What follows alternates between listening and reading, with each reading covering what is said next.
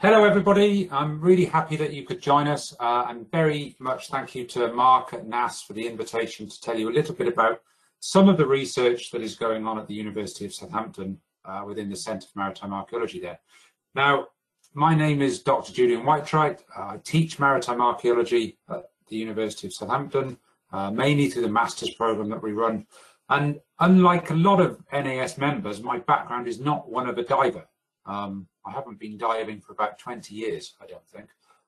I might have been with Mark actually the last time I went, who knows. Anyway, what my background is in primarily is in the use of ships and boats. That's what I'm interested in, ship and boat archaeology, but really how you build them, sail them, row them, think about the use of them and the people and the performance of them. And my background has always been in sailing and rowing traditional boats.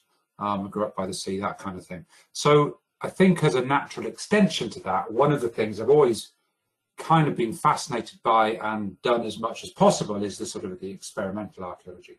The traditional boat that I have always sailed is a replica of a ship's boat from the 1790s, quite a faithful reconstruction of one of those. So this has always been something that I've engaged with and done to a lesser or greater extent, be it making a logboat a few years ago, or being involved in the Sutton Hoo project. So what I'm going to talk to you today about, hopefully for half an hour, I hope I won't overrun and go into a lunch break too much, is a project that has been running actually for a while now, maybe about 5 years or so, since 2015, but is really gathered speed in the last couple of years, which is to undertake a full-scale reconstruction of the Sutton Hoo ship. And there's an image of the archaeological remains of this ship on the screen at the moment, on the title screen. My involvement of this has been nearly from the outset of this iteration of this attempt to build the ship as one of the maritime archaeologists involved, and principally to oversee the first phase of this work, which has been about undertaking the digital reconstruction of the ship.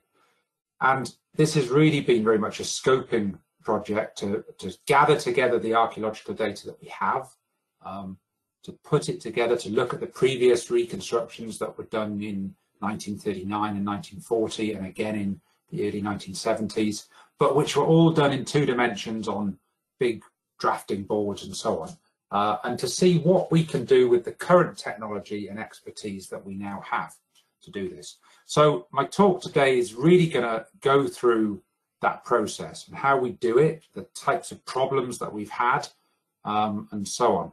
And just before that, I'm sure most people have a quite a good understanding of what Sutton Hoo is and what it represents, but I'm just going to run through that a little bit first. So in maybe 5-ish minutes, the Sutton Hoo ship burial, and we could spend 5 years talking about the Sutton Hoo ship burial, but we'll try and be quick. So the first thing people often ask about this is, Sutton, where is it?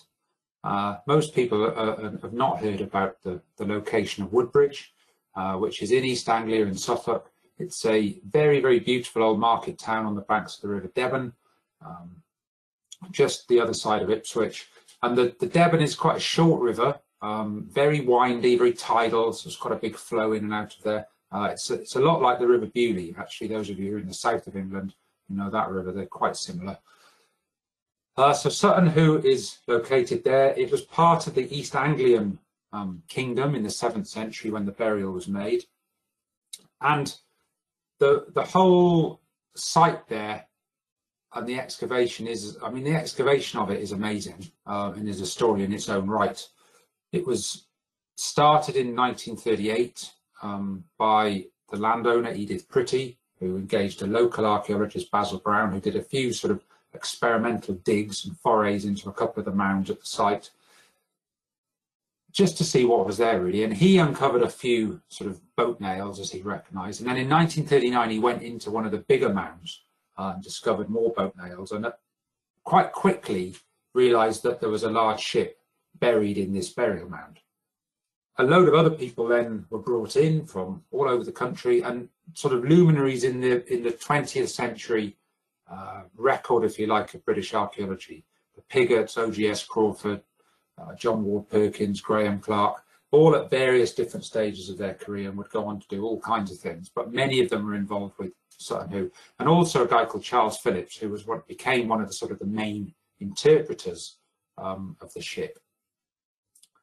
So this excavation was undertaken in 1939 through the summer, bringing up all of these amazing treasures and showing off this, or uncovering gradually this incredible impression of the ship that was left in the ground, but with the looming, you know, it's sort of inevitability of the Second World War that was going to happen. So at the end of August, they pretty much finished the recording of the ship, the impression. They'd had all the material out of there and everything was packed away. They backfilled the site. Well, they didn't backfill it. They just dumped a load of bracken in it and just left it. And everyone went off to do whatever they were doing in the war.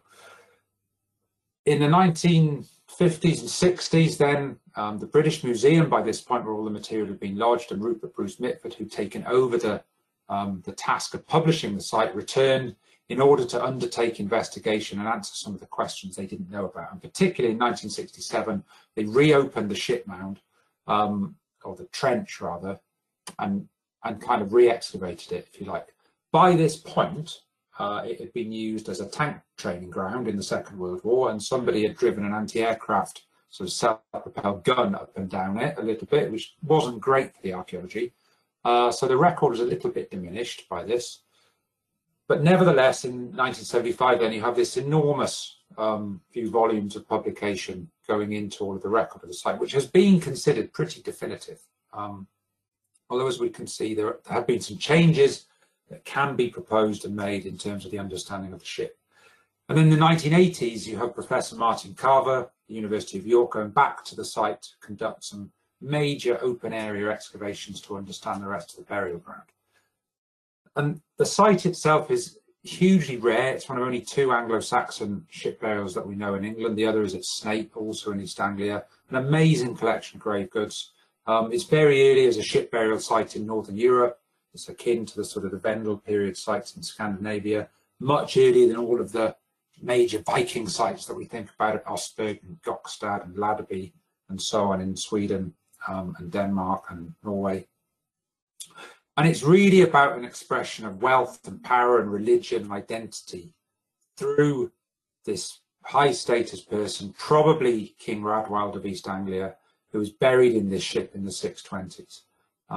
And it also, as we'll see in terms of what's there, actually starts us thinking that maybe the Dark Ages, as we always traditionally think about them, are not quite so dark after all. Maybe we just don't know very much about them. And that's the problem.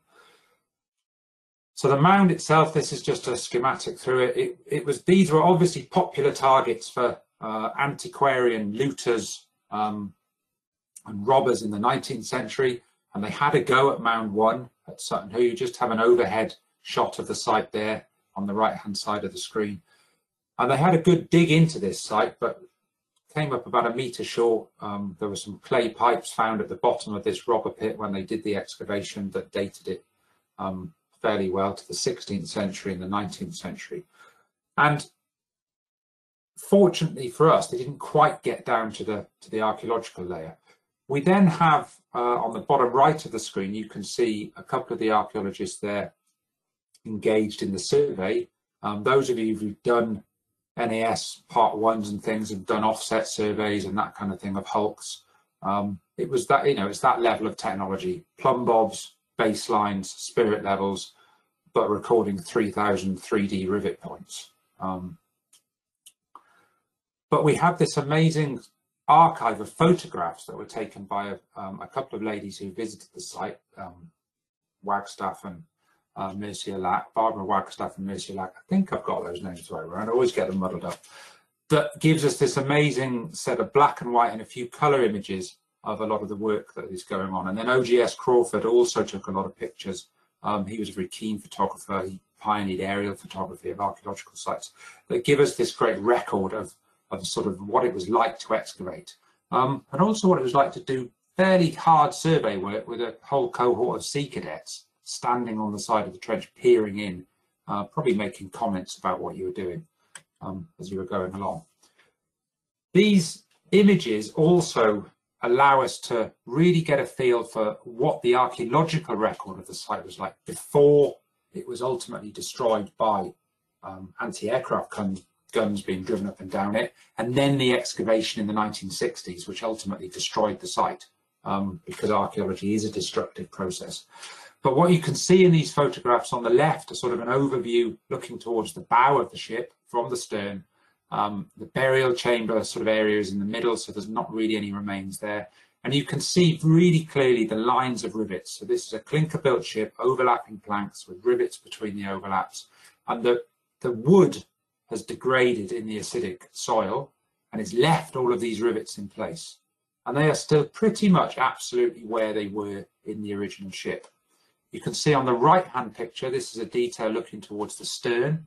So if you're ever worrying or wondering which is the bow and which is the stern in these pictures, there's 3 frames, or the impressions of 3 frames in the discoloured soil that are probably where the side rudder was attached on the starboard side of the ship at the stern. And by contrast, the bow does not have these. So that's how to tell the difference between the bow and the stern of the Sutton Hoo ship. And the hull of the ship is preserved all the way up from the keel line down here, all the way up to this line of gunnel spikes, which are holding the gunnel in place and which are actually holding the tholes in place, which the oars would have been against. And you can see the same on the other side of the ship. So we know that the hull is substantially complete in terms of what is there. It's tilted a bit to one side, which you can take in account of with the, the recording. But it's actually really, really unusual within the archaeological record to be in a position to reconstruct a ship where you have the whole of the hull form, from right up in the bow to right up in the stern and from gunnel to gunnel. Now, what Sutton Hoo clearly doesn't have is much of the internal structure. That's a bit of, an unknown. But the actual shape, we're not guessing and conjecturing how tall the ship was or how long the ship was, as often happens where people have to extrapolate some of those things. So the archaeological remains are both super detailed and a bit lacking, all at the same time, if that's sort of possible. And you also get an idea from the photographs that the runs of the rivet lines and the runs of the plank lines are really, really actually quite complete. There's a few that have fallen down here or there, you can see in the foreground of this image. But actually, in terms of the recording process, which went along at each frame station, and the frames are recorded, were visible in the archaeological excavation because of the discoloured soil as they were coming down from above stratigraphically.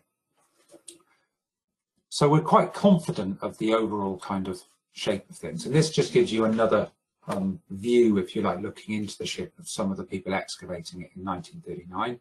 And again, the detail that is there in these runs of rivets and runs of planks.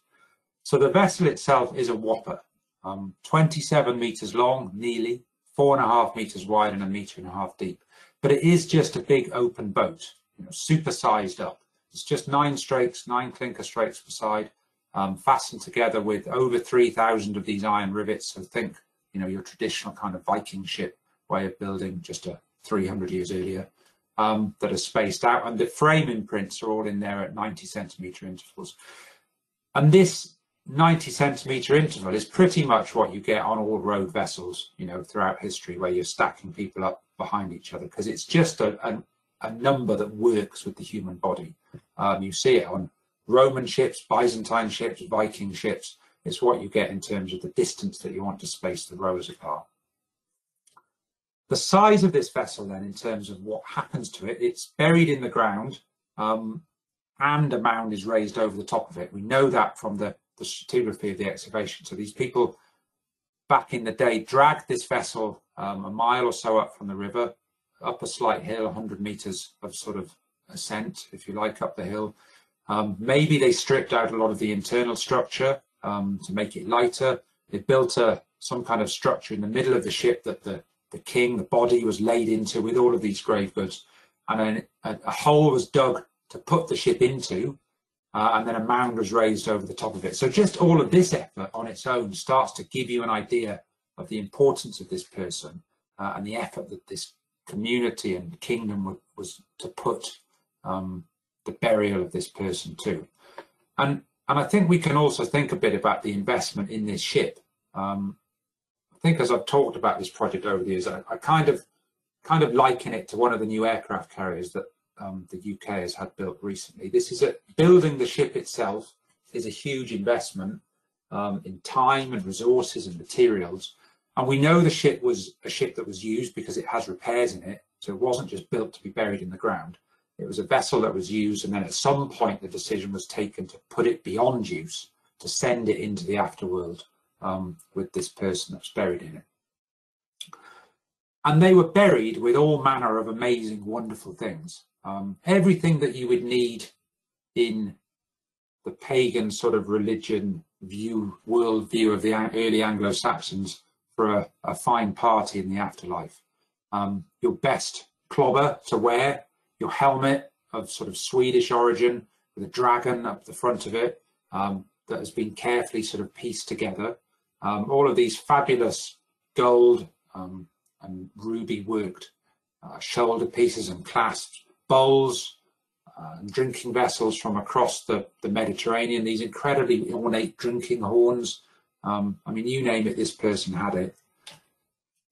And these themselves speak a little bit to some of the connections that this person was able to kind of muster in the early 7th century at Sutton Hoo, that this East Anglian kingdom had.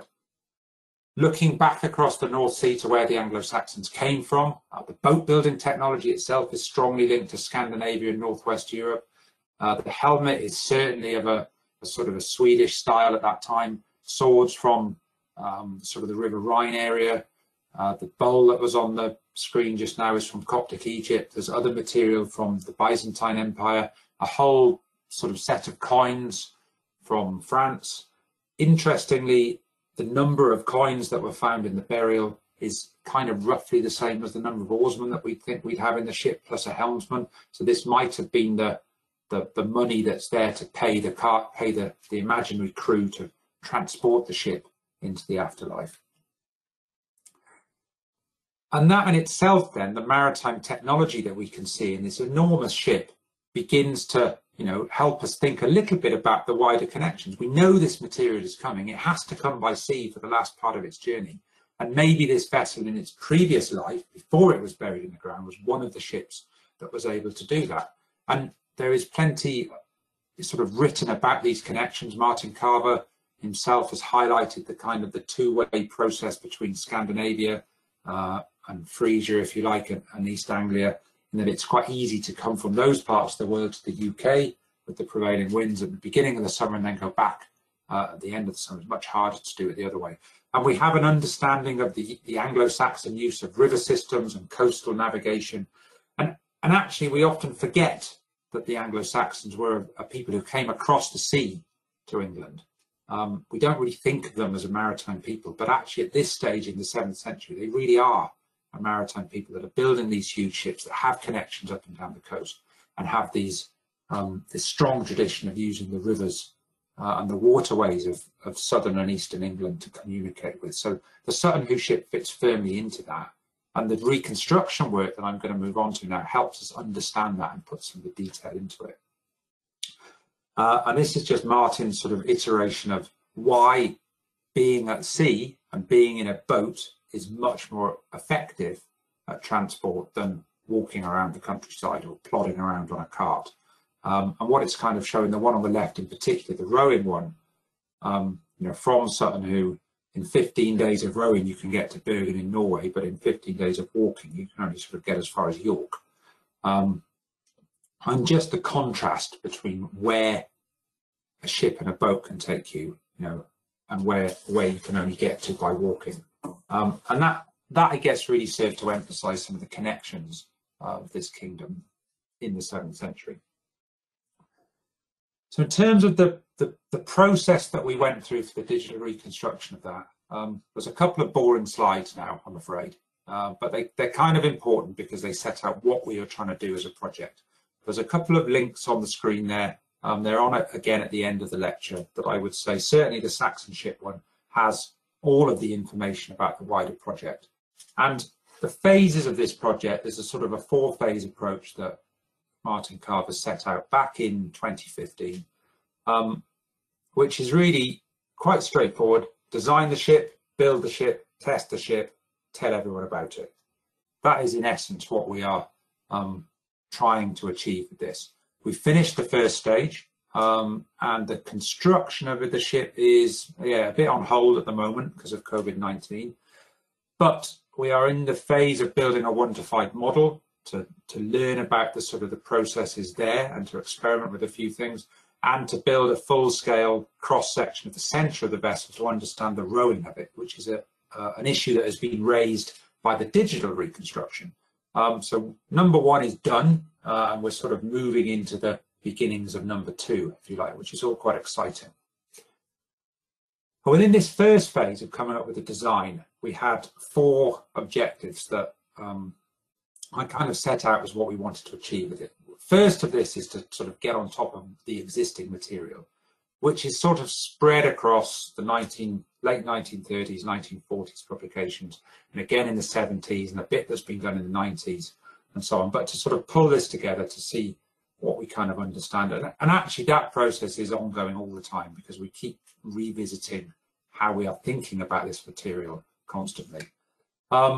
To get together a basic kind of hypothetical reconstruction of things, to take that into a full construction model then, make sure the thing will float, won't tip over, so on and so on, so that when we build what we build, we know that it will function and work, and we won't be in a situation as happened with the Osterberg replica in the 1980s, where it sank itself actually on its maiden voyage. And throughout this, we've been consulting with experts in experimental boat and ship archaeology to get their ideas about things. So we've had a symposium on this, we've published papers. There's a paper out in the IJNA now, as of last month, with the findings that has been peer reviewed and so on. So we've constantly been going through the process of asking people, what do you think about this? All right, okay, revision, revision, revision.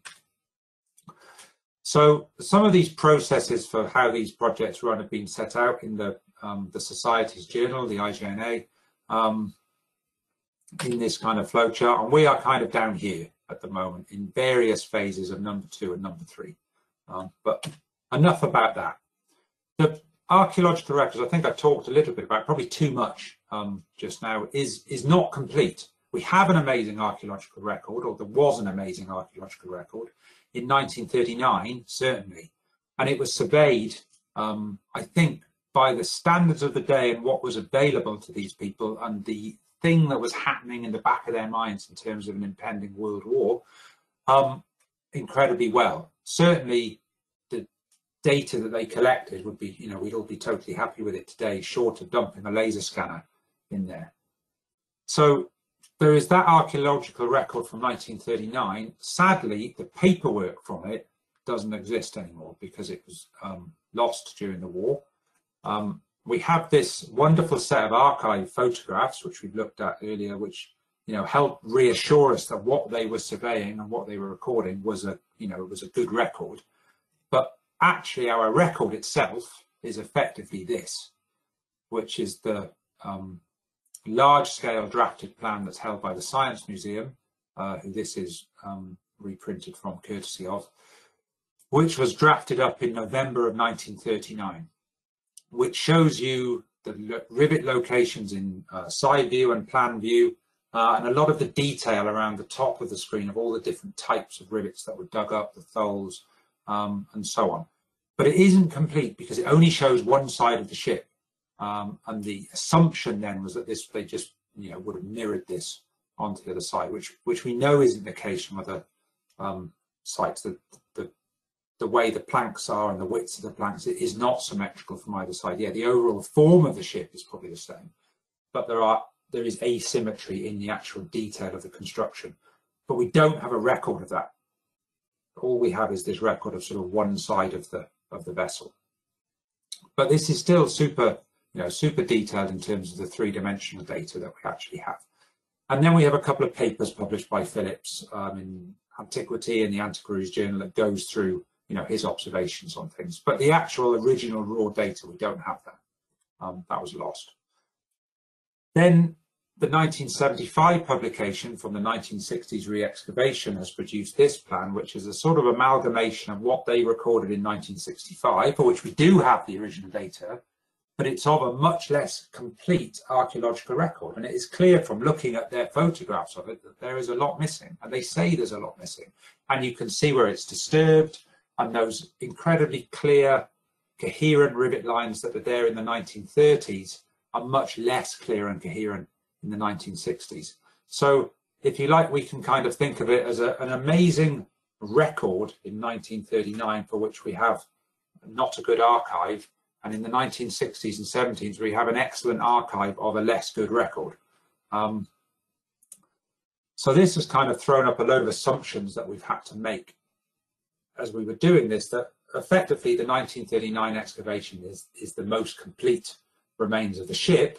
Now that's our primary record, if you like, but a lot of the time we can't go and sort of ask questions of it because we don't have the information. So we have to then go and see what was there in the 70s to confirm these things, because this is where all of the thinking is really set out and the understanding of what they've had. And likewise, when you have a question about the 1970s stuff, you've got to go back to some of Phillips's writing in 1939 to understand, and 1940 to understand what's going on. We have to accept that there's an error in the positions of these rivets. We think we know where the ends are measured to, maybe the head of the rivet. Anyone who has done any kind of wreck survey with the Trust and the Society, underwater, on land, hulk recording, boat recording, whatever it might be, planning framework, knows that there is definitely an error in what has been done. Even when you then scale things, you are introducing an error. So we do not have an accuracy of, I would say, let's just come up with a 10 millimeters perhaps. So we know there's an error in there. We also know that in taking that raw data that we don't have for the 1939, the people who are drafting this sort of cleaned up the lines of things. They fared out some of the little errors themselves, because we know that planks generally run in a nice smooth curve on a vessel. So, we know that these alterations have been made to things. And we also know that in both periods, in 1939 and 1975, there's a bit of conjecture and guesswork at the ends of the ship, because it really couldn't make sense of the archaeological material, because the ends of the planks had come away from the posts and had sort of collapsed down. So that was a problem in sort of understanding those. And then in bringing all of this together, what we did was effectively said that we believe that the archaeology is the primary thing. That has to take primacy at all times, even if that is telling us something different from how other people have subsequently reconstructed the ship. Just because they reconstructed it in 1975 doesn't mean they did it right, any more than we've done it right now. Somebody might come along with a better methodology in 50 years' time or 100 years' time and correct what we've done, because they have better archaeological material. If we don't have the archaeological material in Sutton Hoo, then we're taking it from comparative sites like Needham Ship or some of the earlier Viking Age ones. And if we don't have any of that, then we have to think about, well, what do modern, traditional clinker shipbuilders do? Part of the strengths of what I think we did with the project was that Pat Tanner, who was responsible for all of the computational reconstruction, is a shipwright. That is his background before going into digital archaeology. So he has a shipwright's understanding in terms of what he's doing. And then what we set out to do was to come up with a minimum reconstruction of that imprint of the vessel in the ground, and to try not to conjecture, fair things out, introduce alien things, or put in things that we don't think existed back in the 7th century. So the first phase of this was to take that three-dimensional data that was in 1939 and plot that out, and then do the same with 1975 and sort of overlay them, work out what agreed, what wasn't there, what was missing, what had been added in. And all of this was done at full scale in a program called Rhino 3D. It's just a screenshot of the sort of a side asymmetric view, if you like, in a top-down view from Pat's work in this, superimposed onto the 1975 drawing that was on your screen a few minutes ago. And that's the sort of the first phase of that, because the rivet data is the primary stuff that we actually have of the ship. What we can then do is run a series of planks through that to try and start to get a bit of a sort of lines of best fit, if you like, through this data. And you can see here there's bits of rivets appearing through this wood and bits where you can't see, and that's where things don't, the fair lines don't quite fit properly. And then we can start to investigate, well, why don't these things fit absolutely as we sort of would think they would. And we found in some places that we needed to rectify drafting errors. So just on the screen here, you have the natural line of this strake and all the rivets, and there's a whole line of rivets which are a couple of inches above where they should be, which is probably somebody sat down on a Friday afternoon thinking, I'd really quite like to go home now, just finish these last rivets off quickly. And there's a sort of a line that is out of place slightly. There's a few others, individual ones that don't quite fit in. So these are all things that are quite straightforward to rectify, but are errors that we think are there from the drafting of the three-dimensional data and some of the fairing out that has gone on previously. We did quite a lot of rectification of the hood ends. So this is the bit where the planks join the stem post. So these ends of the planks are called the hood ends, going into the stem post. And the way they had been reconstructed, because nobody really understood these when they were excavating them. So for the 1975 reconstruction, these were rectified, but in a way that is actually impossible to build. They kind of all cluster together, and you can't get, there's just not enough space for them. So what we did was go back to the rivet data and actually start to discover that all of these ends of these planks should be much, much lower down the stem post. And that's actually what we see in a lot of the archaeological evidence. That also then brought us to focus on the keel of the ship, which and the shape of that. So the thing called the rocker. So if you imagine literally the bottom of a rocking horse, the extent to which the keel in the top picture A is flat and only curves up a bit at the end, or in the bottom picture is much, much less flat in the middle. In fact, Sutton Hoo isn't flat anywhere. It's just sort of nearly flat. And then that curves up. And what we found in the original material, the rivets are there, that's the line of them, but the keel isn't actually attached to them. So again, a drafting error that we were able to rectify.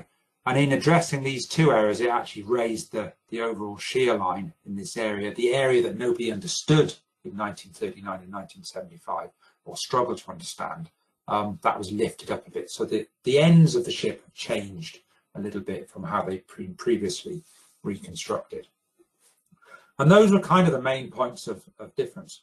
The other thing that we're then able to do within the digital software is model every single rivet, every single plank, every single thole along the gunnel of the ship, and assign that a material, oak, iron, so on and so on, and then start to develop really detailed numbers for the ship.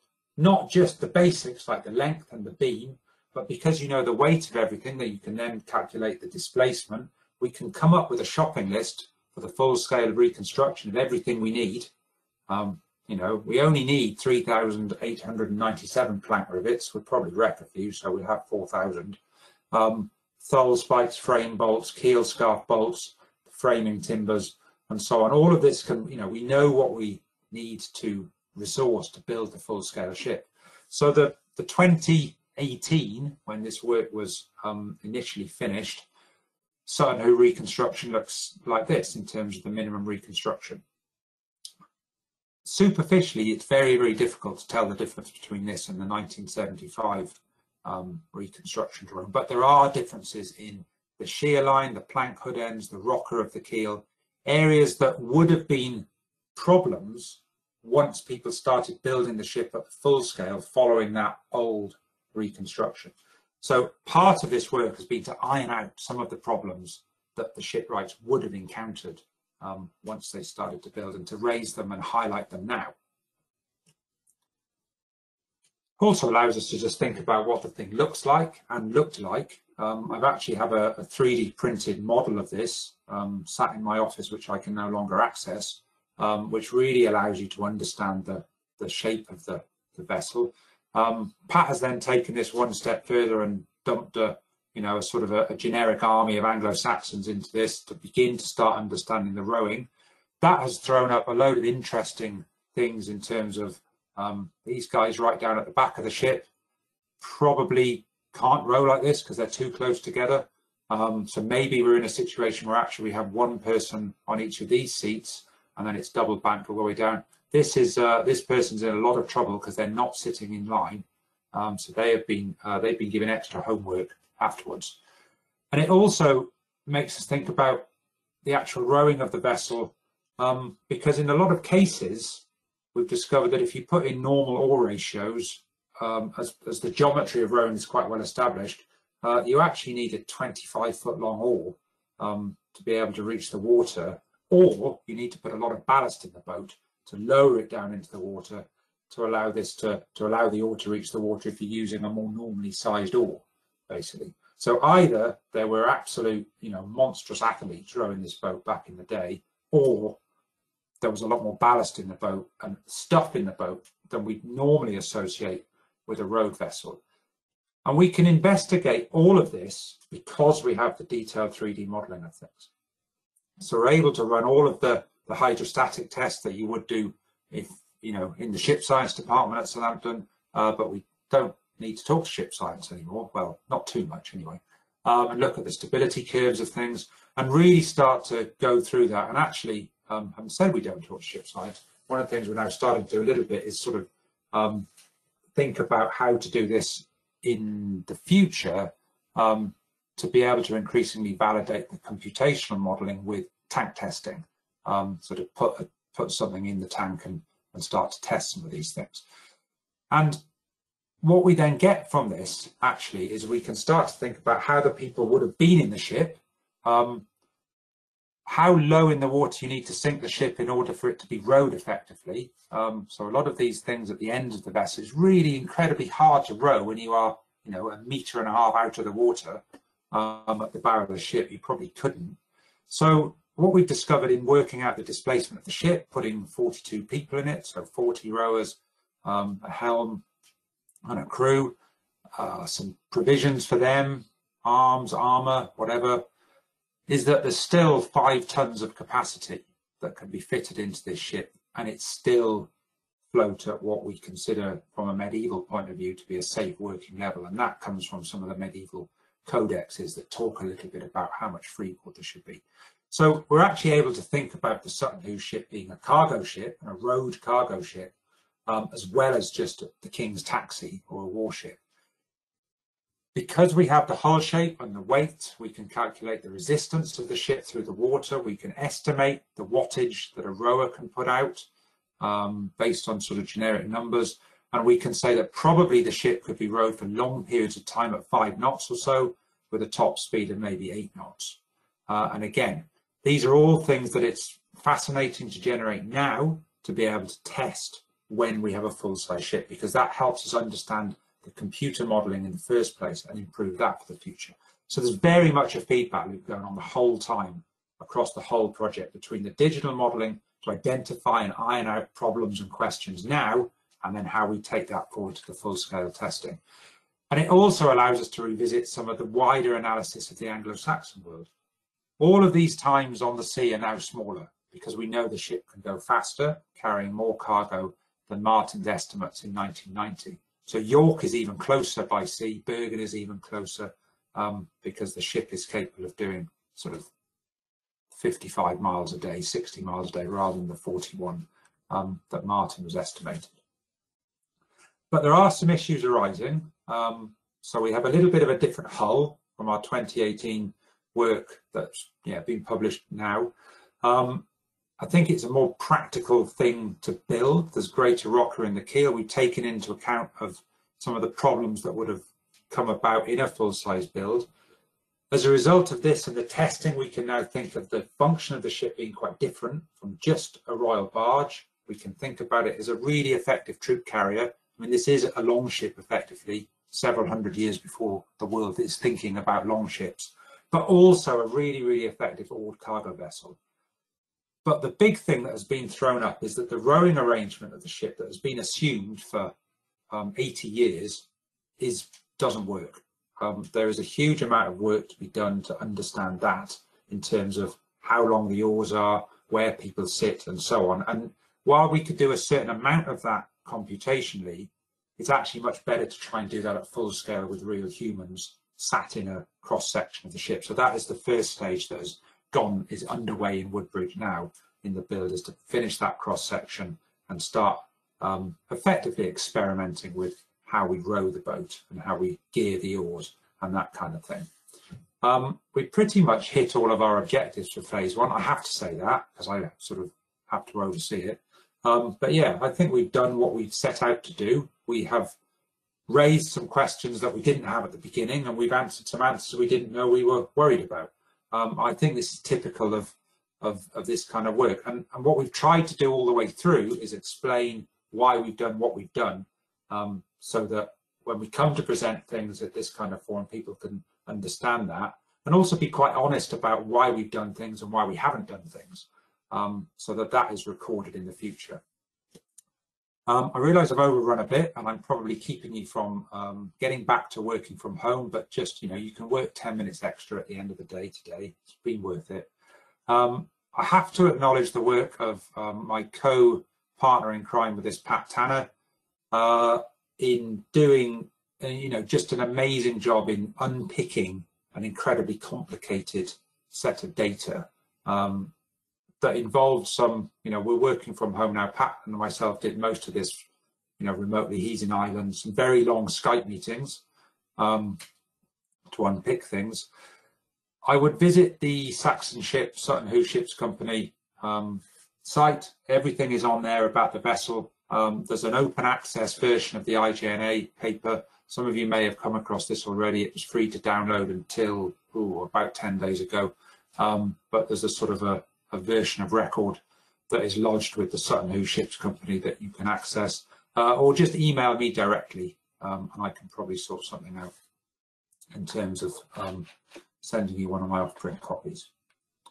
Okay, now this is a pre-recording, partly because I was unsure if I would be able to make it along in person or remotely, as it were, because my teaching timetable is still somewhere in the sky, hasn't landed yet. By the time this goes out, I firmly hope to be able to be with you for the question and answer session at the end. If I don't get there, then my email is on at the beginning. I'm very happy to take questions on this. Apologies for massively overrunning, but I hope it's been interesting and worth it. Thank you very much.